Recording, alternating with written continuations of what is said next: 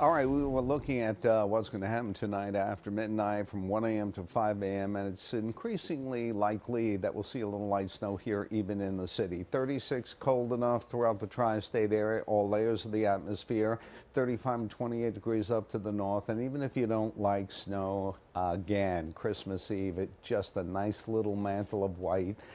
That sets the plate, doesn't it? You see the cloud shield. Now, look, this is what we're observing.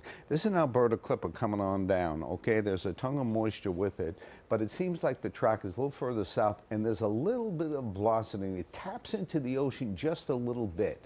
And when it does that, a little bit of moisture feeds in, especially north and east, north of the city, and also east and then Long Island. We're going to watch that because I think if the modeling is correct, okay, upwards of an inch north of Newburgh, about an inch here in the city, maybe just a little bit of a dusting or a little bit of a coating at best. But again, Christmas Eve not bad. Christmas Day is wet. A storm develops. Warm air advexing comes in. And it rains periods of throughout the day, but not a lot of rain, okay?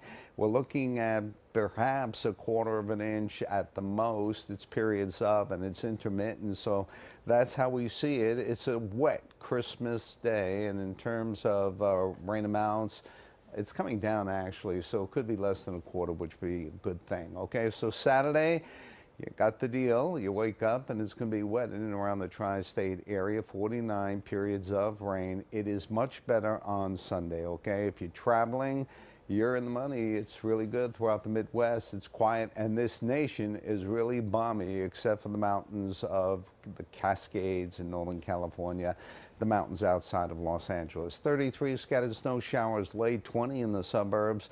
For tomorrow, flakes early, then some clearing. It blossoms out into a nice Christmas Eve, 45 degrees. And Christmas Day is noted wet, then temp goes down the other way. But the map stays very mild, and that's going to be the deal from Monday, Tuesday, Wednesday, and again on Thursday, with temperatures once again in the mid to upper 40s, flirting with 50 degrees. So we're looking at a good deal here setting up.